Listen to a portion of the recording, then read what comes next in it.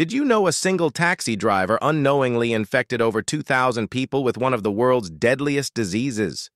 Thomas Mitchell had driven London's streets for 30 years, working 12-hour shifts in his cramped black cab. He took pride in serving tourists and locals, never missing a day of work. In early 2017, after visiting family in Mumbai, he developed a persistent cough. Mitchell dismissed it as pollution, but it was actually extensively drug-resistant tuberculosis. For 6 months, he continued driving while highly infectious, coughing in his sealed cab.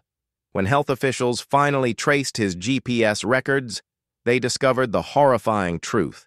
He had potentially exposed thousands of passengers to the Superbug.